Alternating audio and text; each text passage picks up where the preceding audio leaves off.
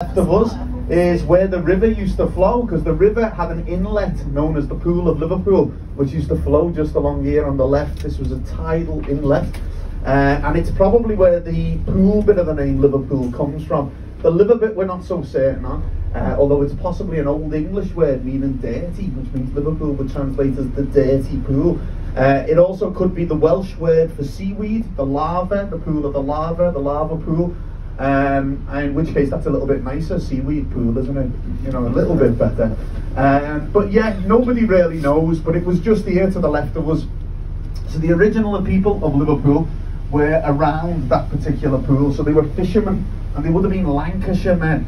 Now, even though there is a little bit of the Lancashire accent in the Liverpool accent, it's quite a lot different, and this is because of massive immigration into this particular area due to it being a massive dock, of course.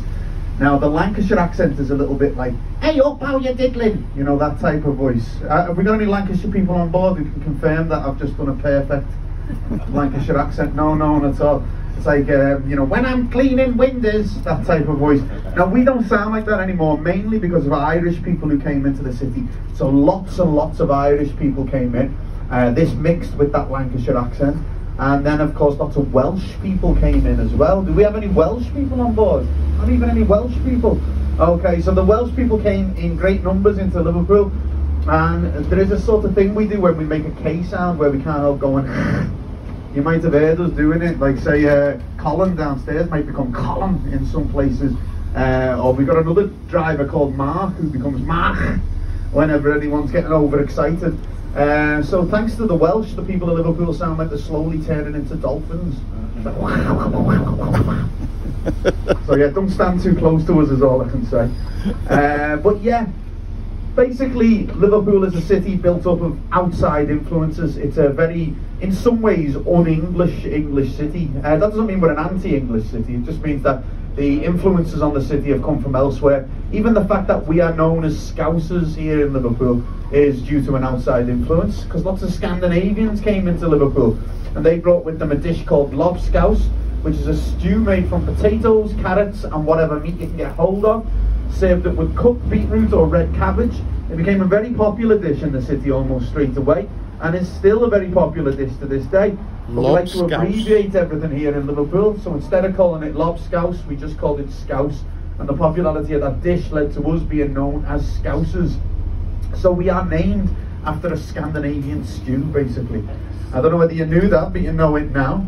There are many places around town that you can get yourselves a bowl of scouse, and Colin, your driver, has a pan of scouse on in the house at the moment, and said that anyone is welcome back to his later for a bowl of it. So please take him up on this offer. It's a wonderful offer. So this is Liverpool 1 just in front of us. Now we're heading out of the city centre, so we're not going that way. But, well, we couldn't go that way anyway right now because it's pedestrianised. But, you know, usually a city tour would take it out that way. And that is where the Cavern Club is. So the Cavern Club is about 5 minutes in front of us. Now the Cavern Club, if you're wondering what I'm talking about, is a club synonymous with the Beatles because it is where they played 292 times, an extremely important place in the history of rock and roll, and it's on Matthew Street, which is, as I say, about 5 minutes in front of us there. Now the Cavern Club is £5 to enter, and there's live music all day long as well, so you should go in the Cavern Club at one point. Now I take it a lot of you are not from the UK, am I right saying that? Yes. I was looking at the names list. You may well be from the UK, you may have lived here for many years, but yeah, basically there's a statue just outside the Cavern Club which is of a lady. Now most people outside of the UK don't know who this woman is. She was a singer from Liverpool called Cilla Black, and that singer was managed by the same manager as the Beatles, Brian Epstein. He also managed Jerry and the Pacemakers as well, so he was quite a big name back in the 1960s, as was she in Britain, but just not elsewhere really. So if you're wondering who she is, she was a big name singer. She's also a television presenter. And the reason she's outside the Cavern is not just because she used to sing in there, because she did used to do that as well, but she was also the cloakroom attendant. Now I think you'll find that most nightclubs have a statue of their cloakroom attendant outside.